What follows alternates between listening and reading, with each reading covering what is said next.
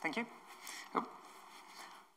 So I'm a postdoc in the Laboratory of Computational Science and Modeling, the Cosmo Group at EPFL, and I'd like to talk to you about some work we've been doing very recently about learning some scalar, but mostly some tensorial properties of mostly molecules, but hopefully I'll convince you that it's also scalable to materials.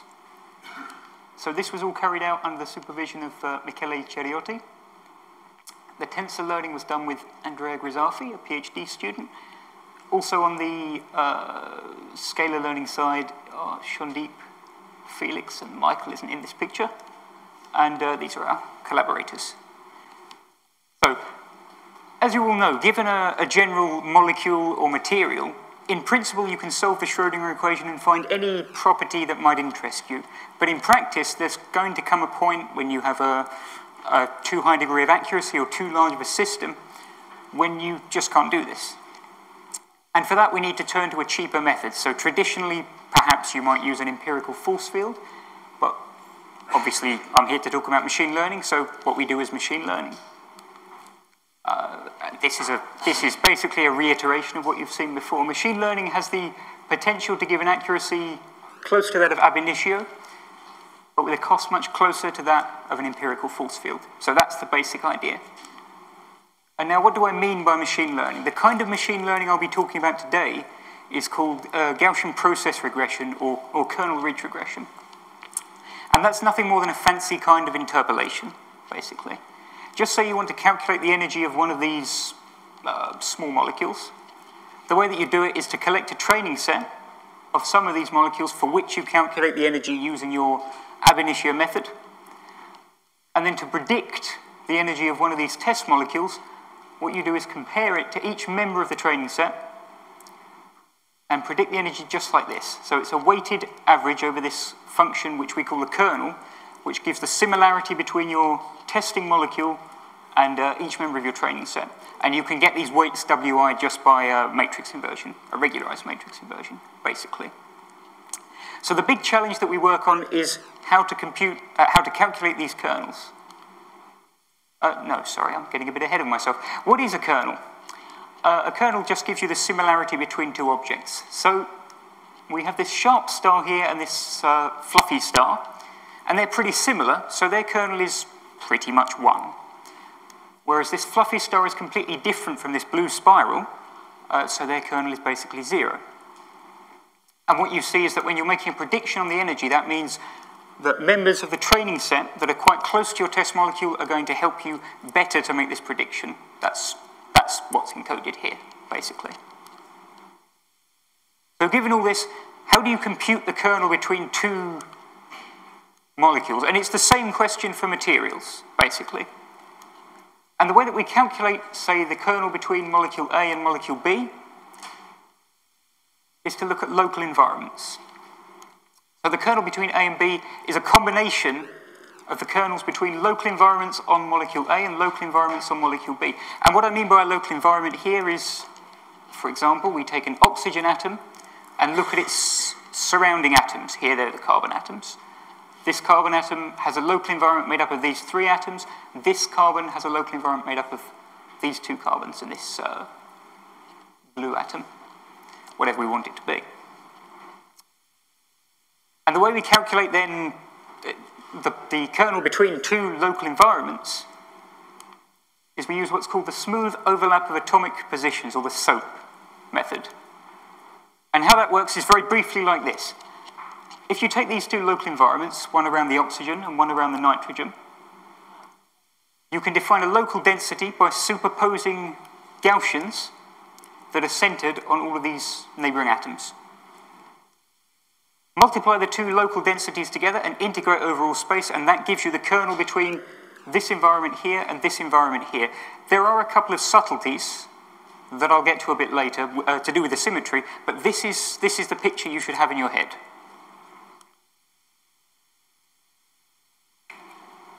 And a key observation that we've made is that if you separate this kernel into kernels between local environments, one of the questions is how to combine them. But if you just combine them additively, so the kernel between molecule A and molecule B is the sum of all pairs of kernels between every environment on A and every environment on B, then the property you predict, here the energy, is given by a sum of predicted properties for each of these individual local environments. And this I'll come back to later. It turns out to be a very useful property to have. You don't just have to add the kernels together in this maybe simple-minded way. There are other ways to do it, for example, to maximize the entropy of a coefficient matrix that you could put in here, so to get the most information possible. So, I'll give you a couple of examples of the scalar learning that the group's been doing. So I'll go into a little bit more detail about this, but basically this is using density functional theory and empirical force field structures to predict the energy of a molecule using coupled cluster calculations. So you can save an expensive calculation by doing a much cheaper one. It's not just molecules, it's also materials, or in this case, crystals. This is a silicon 100 surface. So the lowest energy surface reconstruction for this surface is the 7x7, which was found with STM experiments and also with DFT. And if you apply these 4 different empirical potentials here, all of them predict the unreconstructed surface to be the lowest in energy, which is incorrect. But if you train a SOAP model using structures that are only 3x3 reconstructions or lower, about 2,000 training structures, then you can correctly predict that the 7x7 reconstruction is the lowest in energy. It's also been applied to train a support vector model to predict whether a given ligand will bind or not to a protein. And this is with something like 99% accuracy, and it uses these entropy matching kernels that I described earlier. And also very recent. So these first 3 examples are in this Science Advances paper, and there's a more recent work that we're doing at the moment, or that these people are doing at the moment, to predict the energies of some pentacene derivatives, which you may or may not be able to actually see. But the results, I can tell you, are promising. So in a little bit more detail. What was done here was to take this GDB9 database, which contains 134,000 small molecules like this, and to relax their structure using either DFT or an empirical PM7 model. And then using these relaxed structures, calculate the coupled cluster energies of them. And there's a few things that you could learn from this. You could take the DFT relaxed structure and learn the coupled cluster energy, or you could take the PM7 relaxed structure and learn the coupled cluster energy, or perhaps more interestingly, you could take the DFT structure and learn the error that you make, which is the coupled cluster energy minus the DFT energy, or similarly for PM7. And what I'm showing you here is a learning curve. So this is the mean absolute error of prediction versus the number of members of the training point. So on the end, it's about 20,000 out of 134,000 molecules in the training set. And what you see is that by using the PM7 geometry to learn the coupled cluster energy, you get an error of about 2 kcals per mole, which is okay. Or if you weight members of the training set differently based on whether their structures are different from the DFT structures. So if you throw out ones where the DFT structure is completely different from the PM7 structure, you can predict with 1 kcal per mole accuracy. And similarly, using the DFT geometry, you can predict the coupled cluster energy with about 0.2 kcals per mole accuracy, which is much better. But the message here is basically that training this SOAP model with the very cheap empirical PM7 force field gives you these energies with reasonable accuracy, which can be improved by some clever tricks. So now I move on to the things that I myself am working on, which is to take into account the symmetry of the problem. In Gaussian process regression, your kernel between 2 environments, fancy x and fancy x prime, is a measure of the correlations between whatever property you want to predict. So here it's y. This might be the energy, or, as we'll come to later, let's say a force, a dipole moment. And what this means is that because your property will transform in some way when you apply a symmetry operation, your kernel also has to transform in a prescribed way. For example, if you want to predict a scalar property like the energy, which is invariant to rotations or to translations, your kernel also has to be invariant to rotations and translations. But if you're working with a tensorial property, it's a bit more difficult, because if you take an environment and you rotate it, then the tensor corresponding to it has to rotate covariantly with this rotation. And what this means is that your kernel now has to be a tensor, and this kernel also has to rotate covariantly with any rotations that you apply to the two environments. So here, these subscripts lambda and mu even, are standing for any number of subscripts. If you've got a vector, then mu is one number. If you've got a third-order tensor, then mu is 3 numbers. And it turns out that to define a tensorial kernel is very easy for specific types of problems.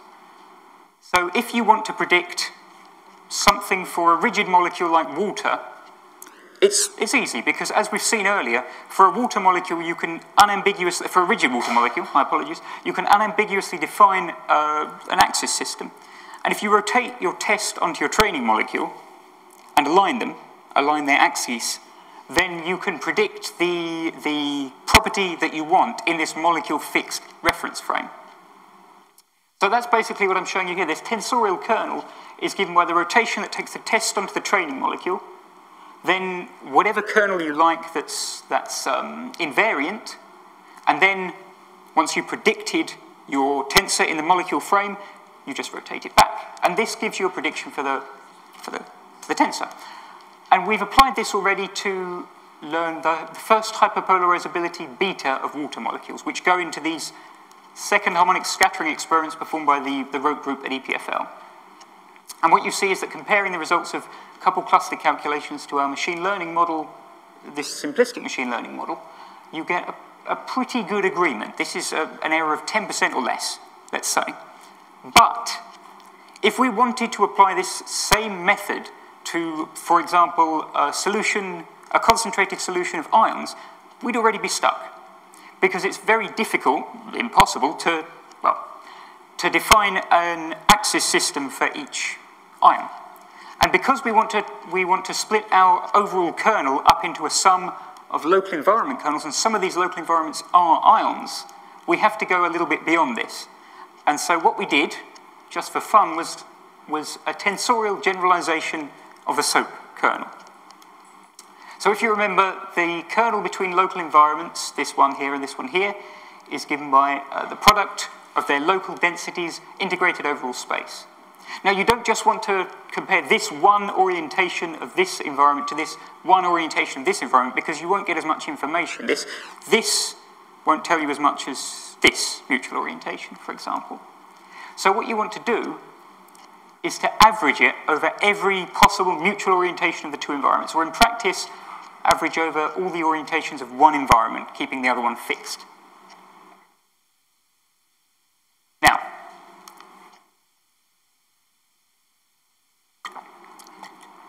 if you have a tensor, you can split it up into components that transform like spherical harmonics. So a scalar transforms as an L equals 0 spherical harmonic, a vector like a force or a dipole moment transforms as an L equals 1 spherical harmonic, and a symmetric polarizability has an L equals 0 component, which is the trace, and an L equals 2 component, which is everything else, basically.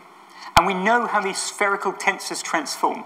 If you have one that corresponds to this environment, fancy X, and you apply rotation R to this environment, then all you have to do is multiply on the left this tensor by the Wigner D matrix that corresponds to this rotation. This is basically a complicated function of all the Euler angles that describe the rotation, but these are known, tabulated, calculable in Mathematica kind of functions. So, this gives us our recipe to define a tensorial kernel. This is our original scalar kernel. It's an average over all possible orientations of environments. And to define a tensorial kernel, all you do is you take this usual average over orientations, but you weight them by the Wigner D matrix as you rotate them. And this gives you a kernel that is tensorial and that has the correct L equals now lambda properties. So that's that's enough theory, how well does it do? So I should say what we've called this method is SAGPR, Symmetry Adapted Gaussian Process Regression, which is a mouthful.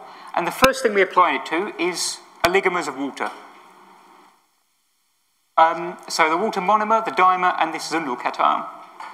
And again, I'm showing you learning curves with the root mean square error for the dipole moment, for the L equals 0 and 2 components of the polarizability, the L equals 1 and 3 components of the hyperpolarizability.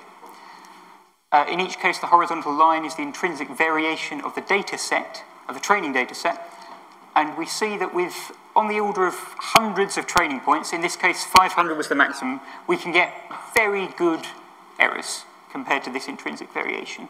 And furthermore, because we're splitting our kernels up, as before, into local environments, we can predict our tensorial properties as a sum of local environment predictions. So your local environment is, in our case, take each oxygen atom and look at all of its surrounding hydrogen atoms, and you have a predicted dipole moment for this, a predicted dipole moment for this, that sums up to a total predicted dipole moment for your Zundel cation. And again, this isn't just for molecules, we also applied this to bulk systems. So here I'm showing you the dielectric tensor of bulk liquid water, and there's two things I'm showing you. The red and the green curves are what we got if we just tried to machine learn the L equals 0 and 2 components of this tensor. And the blue curve and the grey curve are what happened when we transform the dielectric tensor to a polarizability tensor, learn the polarizability tensor, predict the polarizability tensor, and convert it back using the inverse of this Clausius-Mazzotti tensorial relation to a predicted dielectric tensor. And this gives much better results, definitely for the L equals 0. And the reason for this is that while the dielectric tensor is a bulk property, the polarizability is much more splittable into local environmental polarizabilities, which is what we want to predict. And the squares in these cases are what we get if we take the model trained on liquid water and use it to predict the tensors of ice. So this is a very transferable model already. And I think I've got time to show you just a couple of things that we're working on at the moment to take this a little bit further, to look at some interesting examples. The first of these is to benchmark the learning of polarizability. So with the D'Estasio group at Cornell, they're doing the calculations and we're doing the machine learning. They've run DFT and high-end couple cluster calculations for this QM7B database of fairly small molecules. It's 7,000 molecules. And what I'm showing you on each x-axis is the polarizability calculated with CCSD, the XX, XZ, and ZZ components. And here, the DFT calculation of the polarizability, and here the machine learning calculation of the polarizability. And while the DFT results aren't quite on the straight line, especially at the extremes of their values, the machine learning results match a lot better. So basically, a machine learning model is able to predict the polarizability of the CCSD polarizability of these small molecules much better than DFT is. And the final example is to learn the electron density of, at the moment, small molecules, but we'll see where we can take this, of course. This is carried out with the Corminboeuf group at EPFL. And while the electron density is a complicated function of space, you can write it in terms of these localized components, so a sum over all atoms of radial functions times spherical harmonics, with these coefficients C, N, L, M that transform like a spherical harmonic. And these are things that we can learn with SAGPR. This here is the contribution of various L channels to the total density. So this is the sum of the L equals 0 density contributions from the oxygen and from the two hydrogens, L equals 1, 2, and 3. So this is a series that truncates quite quickly and that we can use to decompose the density. And so without further ado, some learning curves. Using 500 training molecules, we can get errors of 5% or less for these various L components. This is an average over all atoms, values of N and values of M. And just to show you where this error comes from, here this is a slice through the XY plane of quite a distorted water molecule, the density. This is the error that you get when you decompose it into spherical components, which is about 0.02. And this is the error that you get when you learn this decomposed density, which is an order of magnitude, 2 orders of magnitude less. And if you put all of this together, you get an error of about 1% predicting the ab initio density of these water molecules from the, using this machine learning model. And most of this error comes from the decomposition. So this is an area where we will shortly improve, but the machine learning is solid, is sound. I think that's a decent place to stop. Hopefully I've convinced you all that splitting your kernels into local environments is a great way to predict scalar and tensorial properties of molecules and materials. Thank you.